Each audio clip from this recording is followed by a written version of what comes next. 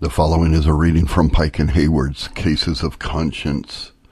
What advice can be given to a person grievously distressed with fears, doubts, and unbelief? In perusing the subsequent letter, the query may be more fully understood. Sir, as you desired in your last letter to know the particulars of my unbelief, of which I complained in my preceding letter, you will find my compliance with your request in the following lines. The most settled and general part of my unbelief may appear by the following hints. I cannot view Jesus Christ in that loveliness, excellency, and preeminence as I find him set forth in the word of truth. I cannot find sufficient ability in my soul to believe in him wholly and unfeignedly. And how can I believe in him without a right view of him? Sometimes I can set him forth to others in the words and light of Scripture, so that I believe many of the children of God have their very souls nourished and fed by what I say. And upon certain times I myself am much delighted in and with the work. But when I retire into myself, and consider the barrenness of my soul, my strangeness to an alienation from God, Jesus Christ, and so on, I conclude that my good frame and my delight in preaching proceed from the agreeable frame of the people, rather than any good that is worked in me, that God will endue me with a measure of light in his word and grant me some delight in the ministration of it, for the benefit of his people, yet not for any love or regard he has to my person. Again, though I preach Christ to others, yet I question whether Christ be in me, and I in him. A person cannot experience a true joy except he believes, and because I cannot rejoice at the very thoughts of grace, death, and resurrection, and the like, I'm afraid I do not truly and sincerely believe. Believers are exhorted to rejoice always, but I cannot rejoice when I ponder upon the most important concerns of my soul. Therefore I fear I am not a believer. Alas, I'm not able to look steadily upon Christ as my Saviour. At times when I join with the saints in divine worship, I'm pretty confident of an interest in Christ. But when I retire, I conclude that proceeds only from a kind of heavenly gale upon them, or else upon myself merely to capacitate me for more use and service among them. I conceive that my heart is not in the least renewed, but in the sense of Scripture is still a stone. I do not question God's everlasting love to his people as much as I do his love to me. What will it avail me to know that God is unchangeable, and that his unchangeableness is a stronghold to his people under all their instabilities and vicissitudes, when at the same time I cannot conclude that he has loved me? Are there not some whom he never loved? I fear I'm one of those. If he has not loved me, all the things in heaven and on earth, nay, his infinite power cannot prevail with him to love me, seeing he is unchangeable in his nature.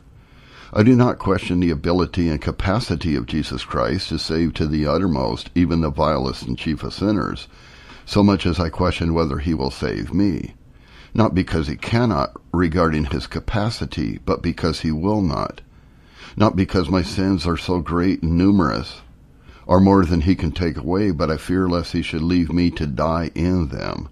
One sin is enough to condemn, except there be an interest in Christ. I do not so much call in question perseverance in grace as I do the beginning of grace in me. If I were sure that the good work of grace was begun in my soul, I think all my other doubts would flee away and vanish. But while I doubt at the very beginning of the work, I cannot be confident in anything that may profit me. If I did now endeavor to resolve, believe, and conclude myself to be a gracious person, and that it will be well with me at last, notwithstanding all my fears, and so strive to be comfortable, not giving way to doubts any more, such confidence would but vanish after all to my endless horror. I endeavor to perform every secret duty in religion constantly, but fear all my aim is to quiet an uneasy conscience. I diligently observe every public duty as a professor of the Christian religion and as a minister of the gospel, yet often fear the whole terminates in self and vainglory, so that I have my reward. I'm acquainted with many far and near who, I believe, are godly persons, and I am of opinion that the greatest part of them, if not all, judge me to be a truly gracious man. Nay, I am confident they look upon me as a person eminent in grace. But all that does not amount to a proof of the power of godliness in me. Neither does it evidence the least degree of supernatural grace in my heart. I think that pious people who hear me preaching and praying conclude that I am very comfortable in my soul, and that I enjoy much communion with God in the discharge of duties. But their conjecture is no evidence that I enjoy the least grain of solid comfort, though their favorable judgment should yield me some groundless joy for the present. Yet if I am not born again, it can yield me no sweet consolation at death and judgment. I'm endued with some measure of light in all the doctrines of grace, which I believe are consistent according to the Scripture, and I am enabled to express and set them forth according to the consistency of my ideas against the oppositions made to them, both in private conference and in a more public manner. But that doesn't profit me. While I imagine that I am an utter stranger to any experience of saving grace in my own soul, even Satan knows that all the doctrines of grace are remarkably harmonious, yet he is not in the least more happy for that. I'm in the general persuaded that all those who believe in Christ shall be saved, but as I cannot believe, how can I be saved? The word says that perfect love casts out fear. I fear greatly. I cannot be confident, but rather disbelieve. Therefore, how can the love of God dwell in me? If I don't love God, what is my state better than that of the most profligate? Though I understand something of the doctrine of grace, I understand likewise by the same doctrine and by experience that nothing can persuade me to believe in Christ but the Spirit of God. And if I should believe in Christ, I perceive that it is impossible for any to conceive that my faith is of the right kind, except it be by the same Spirit. Therefore, oh, that God would be pleased to make use of some means, some words, some instrument, or instruments to resolve my doubts and dissipate my fears for his own glory and my present and eternal comfort and advantage. Oh, where shall such a messenger be found? An interpreter that would be to me one among 1,000? Sincerely, end of letter. Pastoral Counsel. My advice is this: that such a person should instantly attempt his duty to believe on Christ afresh, just as he did at first. When he cannot come to Christ as a believer, let him come as being in himself an every way helpless and miserable sinner. And let him do this instantly and repeatedly, as soon and as often as he is attacked with fear from his felt and future dreaded misery.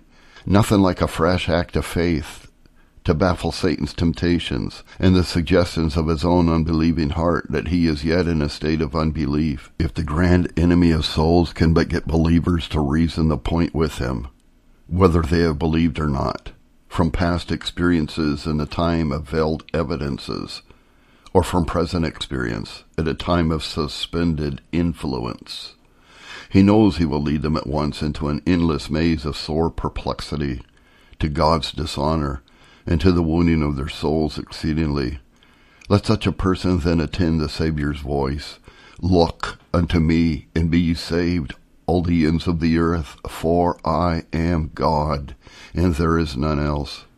Here such a person may see that the words divide themselves naturally into two branches.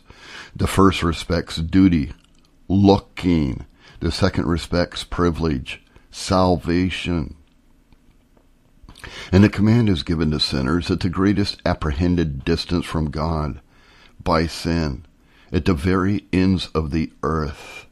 Let such a person then, as a sin-wounded soul, an apprehended law-condemned sinner, a Satan-accused and a conscience-condemned sinner as well, instantly look up to that great Saviour who is exalted on high, to save to the uttermost every poor soul that looks unto him for the whole of his salvation.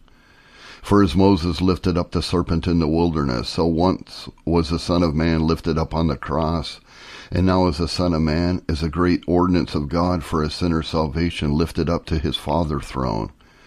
and in the glorious gospel to be looked unto by a perishing sinner for his eternal life, as a stung Israelite was to look for healing by God's appointment to the brazen serpent. And having looked, let such a person instantly attempt his further duty, to believe that he shall be saved in looking. Let him credit the word of truth, a royal grant of the Prince of Grace from his high throne, of his everlasting salvation, and is looking unto him. For lo, he says unto all and unto every one of them, be ye saved. The word is gone out of his mouth in faithfulness, in immutable, omnipotent grace, and he will not, cannot reverse it. He is God, and he cannot repent. Once he has spoken, it stands fast forever. His unchanging word, of all producing grace and glory, stands engaged for that soul's salvation eternally. And thus, he himself, who is a faithful and true witness, tells us that the inseparable consequent of his being looked unto is lifted up is salvation, that whosoever believeth in him, i.e. looks unto him to answer the type, should not perish, but have everlasting life. Now let such a person consider whether this solemn declaration of the great Saviour is not worthy to be credited by him instantly and constantly for God's glory and his own joy. Whoever or whatever, from within or without him, says to the contrary, can he doubt it? If it is but for one moment, without grievous sin, without making the God of truth a liar, he must, even in this, either set to his seal that God is true, or give his truth a lie. Again, let such a person observe that is looking unto Christ for salvation, in obedience to the divine command, is faith's first and direct act, unto which the promise of life in the sacred word is annexed, and his persuasion of salvation is an after and reflex act of faith, that is and ought to be founded upon the promise given to him as a believer in Jesus. The former respects his eternal security, the latter God's glory and his more abundant joy. If he is now put forth a direct act, he is and ever shall be in God's account, and according to his written word a true believer. And though he may not at present make conscience of the reflex act, or may be obstructed in the exercise of it by Satan and unbelief, this makes no alteration in his state as a believer, but only robs God of that glory which he ought to give to his Saviour, and himself of that joy which is his soul's desire, and a full persuasion of God's everlasting favor. Dear sir, take a few hints, and you tell us that you still dread yourself to be an unbeliever. As to this, if I understand you right, you take believing in Christ through the main of your letter to be a believing your interest in the Saviour to the joy of his infinite favor. This is answered above, as being that which does not constitute your state as a believer. It is a direct act of faith in looking, coming, fleeing to the Saviour. That puts a specific difference between you and all the unbelievers in the world. Indeed, sir, in this closing part of your sentence, you preface it with your being tempted to doubt of these several articles of faith. You do well, when thus assaulted, to endeavor to conclude that they are the darts from Satan. But as to their not being the disposition of your mind, you must distinguish between your new and your old mind. Darts from Satan, they are most certainly to wound your new mind, and to excite in your old its native infidelity. For in you, though a believer, there dwells and works unbelief, and Satan's temptations to disbelieve the doctrines of faith, as well as our acts of faith, may more or less draw out the forces of our unbelief with respect to both. And what Satan suggests is a disposition of your own mind so far as it is unbelieving. But this remaining unbelief ought not in any wise to make you doubt of your having the grace of faith in your heart. For if you had not faith in those doctrines, your temptations to doubt them would be to you no affliction. It is your new mind, or your soul, so far as it is renewed by grace, and blessed with the grace of faith, that is grieved and distressed with temptations too and the workings of unbelief. Again, sir, you say I cannot view Jesus Christ in that loveliness, excellency, and preeminence, as I find him set forth in the word of truth. I cannot find sufficient ability in my soul to believe in him wholly, entirely, and unfeignedly. And how can I believe in him without a right view of him? Let me ask you, have there been no moments in which you have viewed Christ in that loveliness, excellency, and preeminence in which he is set forth in the word of truth? If you have ever seen his glory, when presented to your eye of faith by the Holy Ghost in the word of truth, how did you esteem of him then? Did he not then appear in your view to be transcendently excellent? A Saviour, none like unto him. If he did, this was faith in your understanding, discerning, or seeing of the Son. And how did this work upon your will? Did not your will bow to and choose the Saviour beheld as and to be your Saviour? If it did, this is faith in your will, and hence did not your affections go out after him? Was he not altogether lovely, or all desires unto you? If so, this was faith in your affections, or that faith which works by love to all its surpassing and altogether lovely object. And have there been no moments in which the blood of Christ and its cleansing and pardon and peace procuring efficacy has appeared sufficient to your conscience, in which his righteousness is your desired justifying dress, has appeared all glorious, in which his fullness is sanctifying grace, unto an increasing and perfect meetness for eternal glory appeared to you most precious and soul satisfying? If there has, this was faith in your conscience, and so you have been blessed with a supernatural ability to believe in Christ wholly, in a whole Christ, with all the powers of your soul so far as they are renewed. And whether you refer this faith to its direct or reflex act, it is true with respect to both, so far as they are put forth. You believe wholly in a whole Christ with all the powers of your soul, so far as they are sanctified initially. And yet with regard to the unrenewed, unsanctified part, which still remains in your every faculty, you may be said as truly not to believe in Christ wholly, i.e. with all the powers of your soul, as entire faculties, as darkness in your understanding, rebellion in your will, earthliness in your affections, and legality in your conscience still remain. But your regenerate part, being your leading principle of action, your acts of faith therein are in every power of your soul therefrom, on and in Christ. From hence you are denominated a believer in him. And however unbelief in your unregenerate part may be permitted to work, this does not in the least injure that your state. You add, Sir, sometimes I can set him forth to others in the words and light of Scripture, and upon certain times I myself am much delighted with the work. But when I retire into myself and consider the barrenness of my soul, my strangeness to and alienation from God, Jesus Christ, and so on, I conclude that my good frame and delight in preaching proceed from the agreeable frame of the people, rather than from any good wrought in me. To this I reply that your retiring into yourself to consider your own barrenness and so on is from the weakness of your faith in its reflex act, which ought to be strong in and towards a promise given you in Christ upon your first direct act. Abraham considered not his own body being dead, nor yet the deadness of Sarah's womb.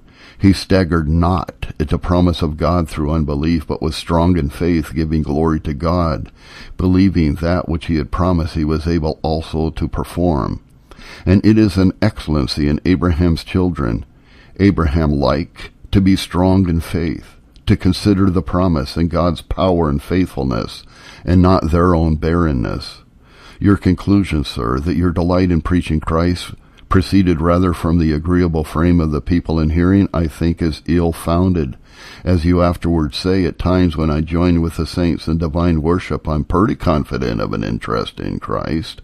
Now, sir, as I take it, this is your confidence of an interest in Christ, while preaching him to others, is the ground of your supreme delight in the work, though from the additional pleasure in your being an instrument to exalt your beloved before others, and thereby to win them unto faith in Jesus, and to build upon those who have believed through grace on their most holy faith, and your faith of interest in Christ, which gives you a supreme delight in the work, is a pregnant proof that God has wrought in you faith's good and saving work.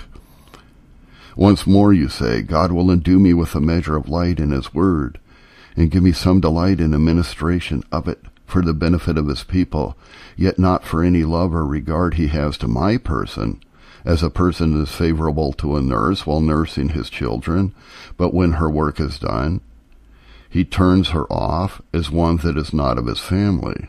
This, sir, is a temptation and an affliction that is common to you, with others of your ministering brethren as well. The grand enemy, though he cannot destroy the Lord's servant eternally, by this he strives to destroy their joy in his service temporally. He well knows that what the Lord's servants love supremely, which is himself and his special favor eternally, they cannot bear a thought that they must part with these without pain of extremity. No, dear sir, God has adopted you as a believer into his family, and from his love to your person he calls you to be a servant to some of your dear brethren.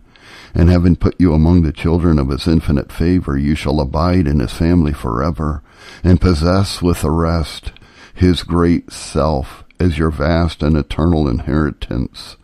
If you believe the Saviour's ability, and doubt his will to save you eternally, come and test this. Come in all your discerned pollution and misery, and fall down before him, and say, Lord, if you will, you can make me clean.